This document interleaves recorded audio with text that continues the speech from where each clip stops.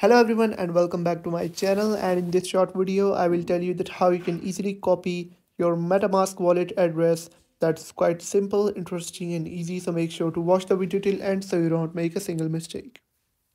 So guys, first of all, open up the MetaMask wallet on your phone, and then it will ask you to enter your password to open up the MetaMask wallet, and you'll have to enter up your password.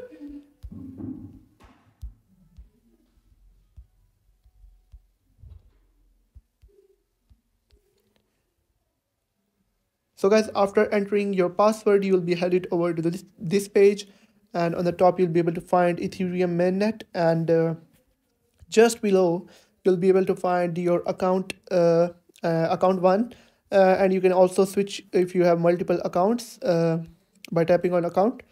And just below account you will be able to see your address, your wallet address, that you can copy, and like this by tapping on it. Now it says public address copied to clipboard, and now you can send it to anyone, or you can use it to make a transaction or anything else. And below it you'll be able to find your portfolio balance. So that's how you can easily copy your MetaMask wallet address. Remember to tap on this address and it will be copied.